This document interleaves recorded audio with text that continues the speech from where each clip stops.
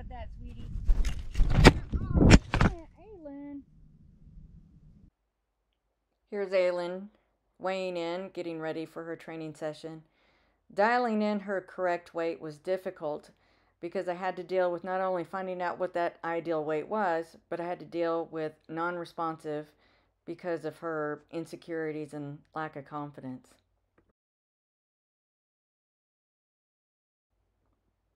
The following clips are pretty much where Aylen left off at the end of her first season with me. And she certainly did improve compared to when I first got her. So I'd had her just about 3 months here. And you could see that she will come for about 6 feet, but ask her any further and she either refuses, or as in this clip you can see after a little bit of begging, she does finally come. But when she does come, she just comes and snatches this tidbit right off the glove and keeps going.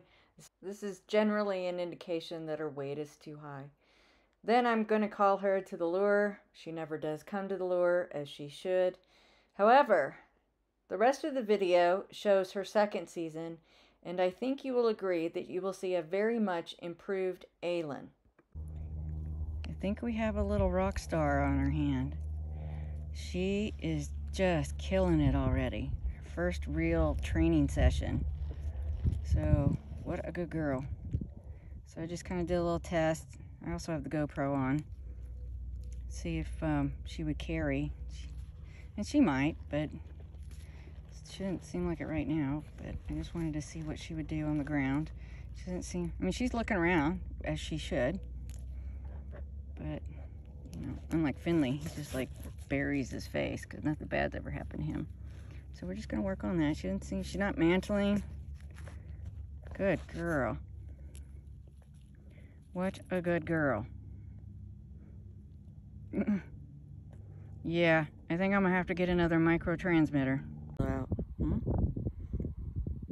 She's not even scared. Sitting there with the biggest booby ever, holding on to her leftover mouse, watching the world go by. Unbelievable. What a change. She's blossomed into a real kestrel. Do you see yourself? Who's that pretty girl?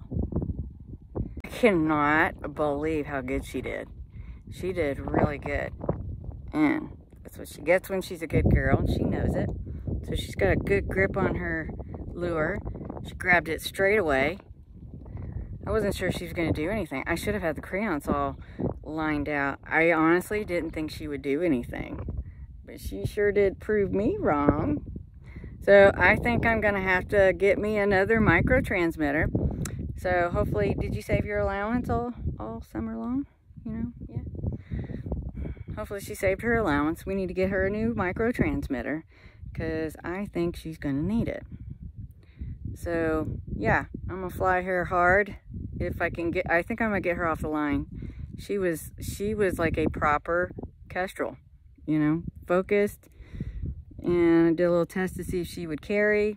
I didn't see anything that indicated that she would. She might, but, you know, if it's the real thing. But, yeah, I'm pretty proud of her at this minute. This is the best I've ever seen her. This is her first real live training session. So I think there might be hope for her. She deserves it. Okay, I'm gonna get the lure out because she's definitely switched off. I gave her some huge tidbits. That was a mistake, but I made them big for some reason. Aylen. Good girl. There she goes. What a good girl. So I set her up for some success. Now we're going to do the lure. She's going to go all the way. Okay, we got Aylen. She was doing really well. And then she just kind of switched off. I don't know if something bothered her or it could have been something to do with the big tidbits I'd given her. Because it doesn't take much to fill up this little girl. Let me see, how far? 11, 12 meters. Came to the lure, took her some time. She came to the lure, and then just as she was about to land, she veered off. Like she, I don't know, maybe like she was spooked or something. So there's still confidence issues, obviously. However, having said all that,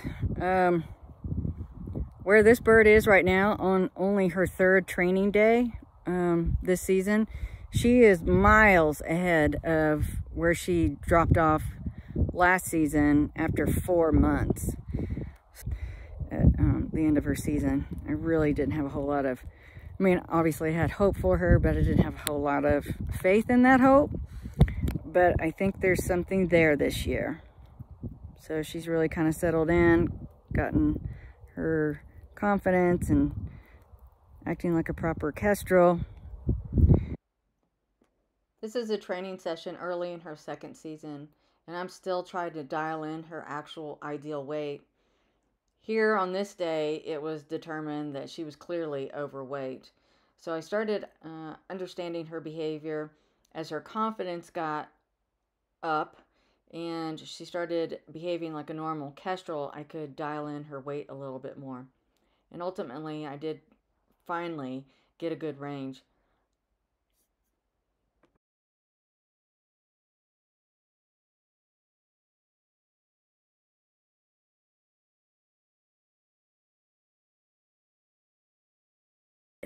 She caught a grasshopper.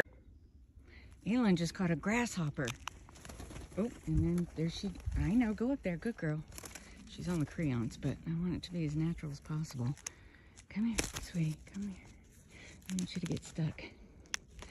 Good girl. Come here, good girl, good girl. She got a grasshopper by herself.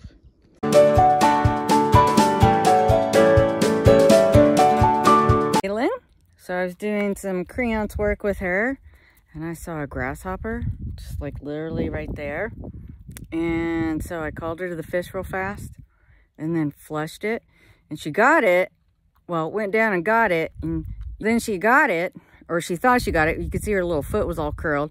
And then I reflushed it and she went over there and she got it. She caught a grasshopper.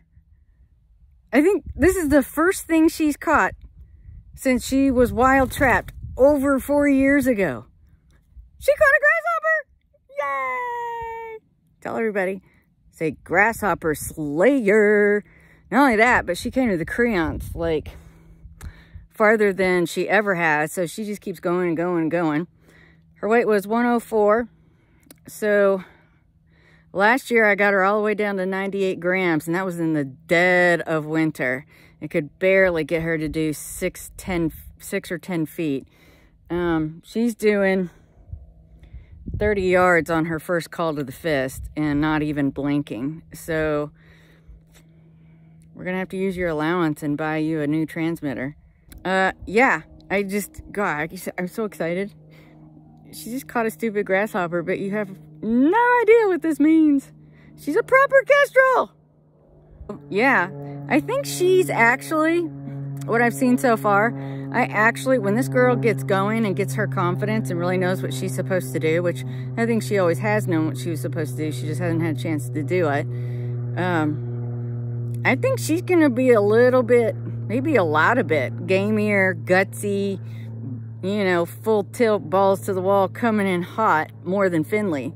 Finley's probably got the confidence. He's got too much confidence, actually. That's how he gets himself into trouble. But anyway, I just, oh gosh, this just makes me so happy. And she did, she stayed on the ground a little bit, and then she went up to this bush, which, you know, Finley does that. So I wouldn't say that it was actually carrying in its truest sense. So I wasn't too worried about that. What I was worried, so she went into this bush right here. It has huge thorns on it, and she still had the crayons on, but I wanted it to be as natural as possible. So I just kind of gave her some, you know, slack and some line. And I was worried about her getting all, you know, tied up and it being a really bad experience. So I was kind of grabby a little bit. I don't think it bothered her. But the second that I got her on the fist and she had her little grasshopper still in her foot, I tidbitted her a lot. So, yeah, you good girl. Tidbitted her a lot. So she just, you know, didn't think I was actually trying to steal from her because I never have. Anyway, oh my gosh, I'm so happy. Yay, Aylen! Well, you're probably wondering what happened with the rest of her season. About middle of December, which was probably about 2 or 3 weeks after she caught her first grasshopper, both kestrels were repeatedly nearly snatched by a resident merlin. So I made the decision to put them both up for an early molt and get them out in the summer. So hopefully Aylen will be ready for her third flying season with me very soon, and a lot of good news to report.